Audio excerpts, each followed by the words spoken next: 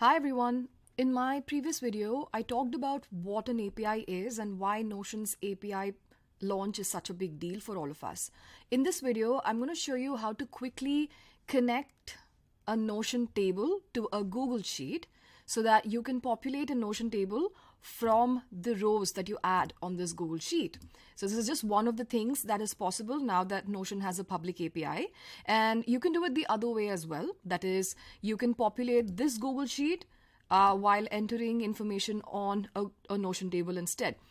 Today, what we're going to do is find out how to populate a Notion table using information from a Google Sheet. So quickly, we're going to add a table that we're going to connect to the Google Sheet here. So first thing we want to do is setting up the Notion table, because I've already set up the Google Sheet here. So this Google Sheet is actually populated from this Google form. It's a very simple thing to do. As you know, you just go to forms.google.com and set up a form. And then when you go to responses, you click on the Google Sheet to connect this Google form to this Google Sheet. This is exactly what I've done.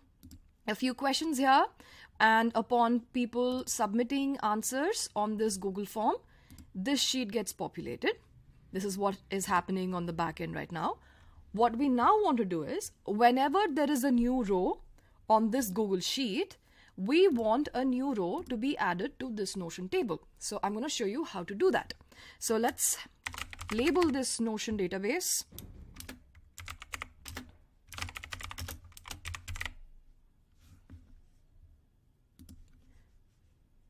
About our team.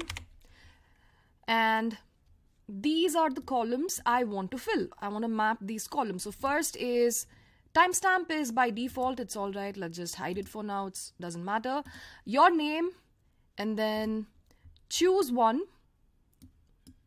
between summer and winter. So we want to create a column that says, that's a single select option that says choose one. Choose one amongst what? We have to give the options here. So summer and winter. All right. So make sure that it's spelled exactly right. Next, we have choose a color. Color should be red, blue, and green. Let's create another column. Single select. So they'll select either red, blue, or green. If you have the time, you can go and change the colors here as well so that it's more representative.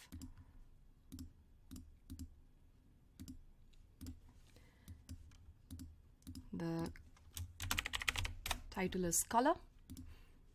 Then we have attending our next event. So the RSVP is yes, no, or maybe. So we're going to add that column here as well. Single select. Attending our next event. Yes, no, or maybe. So these are the possible options that people can select on this Google form. And once they submit it there, we're connecting this Google Sheet to this table. So we're going to quickly delete all of these rows so that a fresh row can be populated. So what exactly is this table anyway? So let's say that this is actually a page of your website. So on the share options, you could actually make it publicly visible and maybe not allow duplication. So what happens is it's actually a web page that you could probably map to your domain. So your website.com/team, that leads to here. And then this page is actually populated using a simple Google form. So that's one of the ways in which a Google form can be used to power a Notion page. So now I'm going to show you how to get the connection going. Now that we've set up the database, we're now going to use Zapier to connect Google Sheet and this database. So go to Zapier, and maybe your Zapier is empty because this is the first time that you're using Zapier. No problem. Just go to, on the left, just go to Zaps or click on Make a Zap, or go to Zaps and say Create Zap. Any of those works. Oops, give me a moment. Sorry about that. That was my dog. So this is what your Zapier workspace looks like. So first we can name our Zap so that it's easy to understand. Google Sheets to Notion. And what we want to do is every time there is a new row on this Google Sheet, we want a new row on this table. That's what we're going to set up here. So trigger. So what should start this Zap? We want a new row. Whenever a new row is added here, we want this to get into action. So the first thing is new row in Google Sheets. So Google Sheets is right here. So the trigger is Google Sheet. The trigger event is that whenever a new spreadsheet row is added. So it's triggered when a new row is added to the bottom of a spreadsheet, which is awesome. That's exactly what we want to do. And you can see this little badge called instant here. Instant means sometimes Zaps actually wait for like 15 minutes and an hour. Sometimes it depends on what plan of Zapier you're on. But this is instant. It means that it will trigger every time there is a new spreadsheet row. So you have to connect your Google Sheets account here. So just go to choose an account, and right now my account is already added. If your account is not already added, just click on connect a new account and add your Google account there. That's as simple as that. And that is it. Now what we have to do is once our account is connected, we choose which spreadsheet we want to pull this data from. Our spreadsheet here is called Learn About Your Team Responses. So let's go back and choose that spreadsheet. Learn About Your Team Responses. Worksheet. So there's many worksheets here, right? So for example, there can be sheet 2, sheet 3, etc. But there's only one now. So we're going to use that. So worksheet is form responses 1. So when we refresh the field, you can see other sheets as well, but we want the first worksheet. So you continue.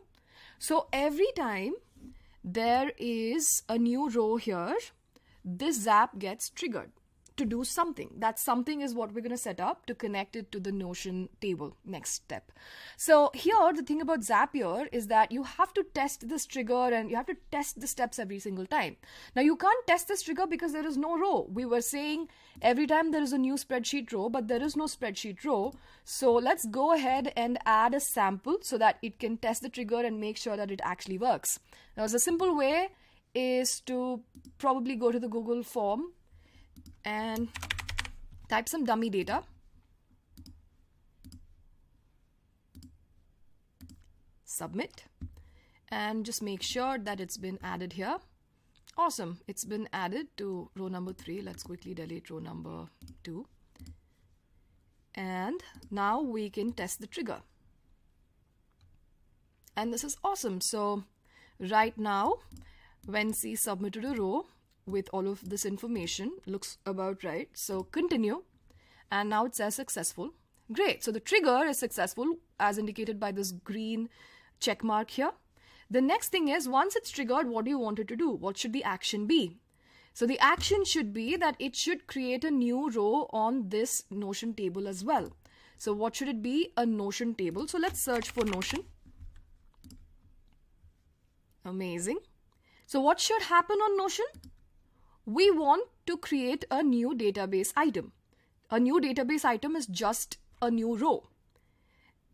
The second option here is updating an existing row. And the third option is searching for a row and pulling it out. For now, we're just creating a new row. So let's create one and then click on continue. Now we have to connect the Notion account. Now here is where things get a little confusing, a little more complicated than you might think. So let's just make sure that we understand it step by step. First, you click on choose an account and connect a new account. Now what it says when you connect a new account, I'm not sure if you're able to see this window, is allow Zapier to access your Notion account, ? And it says give us a token. So there's a blank here that asks you to enter your Notion token. Now I'm going to show you how to get that Notion token. Go to Notion. The key here is that you should be the admin of your workspace. Now here, this workspace is just mine. It's my free personal plan, so it's okay. If you're on your free personal plan also, it's completely fine. As long as you have the admin power, that should be enough. Now on the left, go to settings and members on your workspace. And right at the bottom, you have integrations. If you don't see it here, it means that your Notion app has not been updated yet. So please update your Notion app and you will be able to see integrations here. Now you can see if you're still starting with this, like I am on this workspace, it's completely empty. There's no integrations here. So here there's an option called develop your own integrations, right? Click on that. And then it opens a new window. On this new window, it shows you about your integrations on Notion. Now these are some of the integrations that I have on my account because I was testing it out earlier. But if you're just beginning, you might not have anything here. So click on create new integration. And you can name it whatever you want. Let's say you can call it Google Sheets to Notion. Call it whatever you want, really, it doesn't matter. You can upload a logo as well. And the associated workspace, you should be very careful as to what workspace it is. Mine is actually Wency's Notion 2. If you're not sure what your Notion workspace is called, go back to Notion and see on the top left, it's called Wency's Notion 2. So just make sure that that is selected and submit. That's it. So you can get the token from here where it shows you once and then you can copy. Or if you forgot to copy it, go back to about our team. Go back to your Notion workspace, go to settings and members, click on integrations, and this time this will actually show. So here there's 3 dots. You can click on those 3 dots and click on copy internal integration token and copy token. And this is what you need to integrate your Notion through your Google Sheets integration on Zapier. So now Notion account, click on this and connect a new account. And I'm not sure if you can see the pop-up window that opened for me. There will be literally one blank there. Just enter what the token that you've just copied there and say yes, continue. And it will be connected. So because I have other Notion tokens that I've just added, this is Notion token number 4 for me. For you, it might just be called Notion itself. And it's been successfully added. Now, what will happen now is now it's saying let us set up an action on the Notion database. When you click on the database here, nothing shows up here. And you might be like, you might think that Zapier doesn't support Notion yet and maybe you have to wait for a few days. That's what I thought. But that's not it. The point is that Zapier can't see the database because the way the API is added here is as a new member, as a guest on your Notion workspace. So you want to first share this database with your guest, right? So what you want to do is either this team or just click and open this as a page, open this table as a page and click on share and invite and select an integration, Google Sheets to Notion. That's why it's important to name it properly so you know what you're talking about. Google Sheets to Notion, and it can edit. You want it to be able to edit and invite. That's it. Now go back to Zapier and click on refresh fields. And now you should be able to find the database. If you still can't find it, we'll refresh the page a couple of times.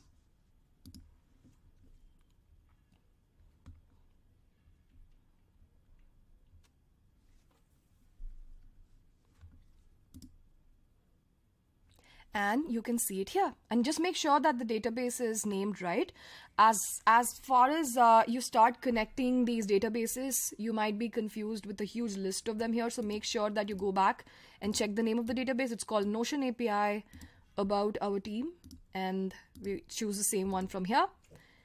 Now you refresh the fields. Now you can see that all the fields on this table are now pulled onto Zapier. So now you want to map this information from here to these different blanks on the Notion table. So that's what we're going to do. That's the last step and we're good to go.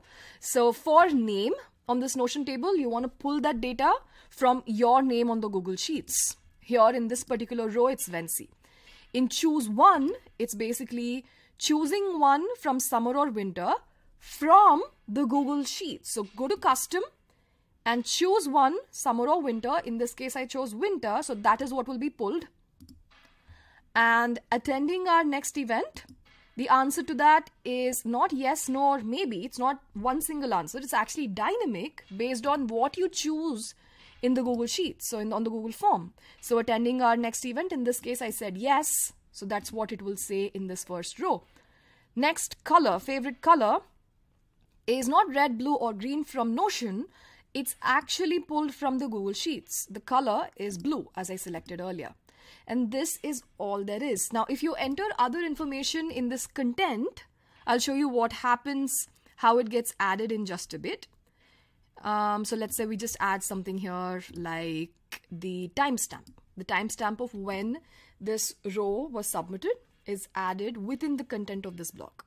So now this has been mapped up all nice. So continue. And our action is almost set up, but like I said, it always wants to test things before it confirms. So let's click on test and review and make sure that it actually works. This green check mark says that it's all working well. It says a database item was sent to Notion just now. Let's make sure that it actually did. And it did. Look, Vensi, winter, blue, and yes. Let's go make sure that is it. Vensi, winter, blue, and yes. That's amazing. So now, one last thing that I want to show you is the timestamp is inside this block. So when you open this as a page, you can see the timestamp inside. So you can embed any content that you want and make it say things. I'll give you one last example before turning on the Zap. I will say this form entry was submitted by Vensi, but that information is given by this person in the Google form in the entry called your name. So submitted by Vensi on date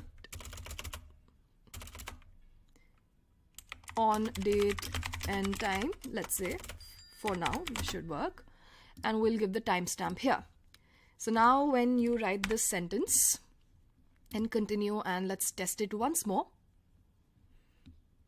Retest action, and it says it's been sent to Notion. Let's go back to Notion, and the new entry has been created. When you open this page now, it says this form entry was submitted by Vensi on date and time, so and so. So this is one interesting way in which you can populate the insides of each of these blocks. So I'm going to quickly go and delete some of these entries, and I'm going to switch on the Zap.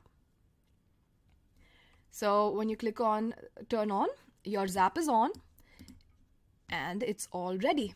So when it's green, it means that it is actively searching for new rows on this sheet. And whenever there's a new row here, it populates a new row here on this Notion table. So let's just try this out and submit another response and see if it works. And see Krishna. This time I'm going to choose summer, I'm going to choose red, and I'm going to say no and submit it. Now, because the Zap is used to connect Notion with Google Sheets, every time there's a new row on this Google Sheets, there should be a new row on this table. And it might take a couple of minutes, it might take a few minutes. It might take a couple of minutes depending on what plan of Zapier you're on, but you can see here that it has been updated on my database. So what's a good use case for something like this? Like I said, maybe this is a website page that is actually live for your audience, and then instead of populating it yourself every single time, you connect the database or you connect this table. Maybe you make this into a gallery view instead, or a calendar view, depending on what kind of table it is. And then the source for the data is actually nested in a Google form. So you send this Google form every single time you have a team member, for example, and then automatically this page gets populated with that data. So this is just one of the millions of things that are now possible because of the Notion API. I hope that this was helpful. This is a beginner's tutorial on how you can connect a Notion table with a Google Sheet. And then if a Google Sheet is actually connected to a Google form, then it is even more easy to start updating publicly visible tables. So I hope that this was helpful, and I look forward to hearing about your experiences in connecting Notion with Google Sheets and a tool of your choice using Zapier. Have fun.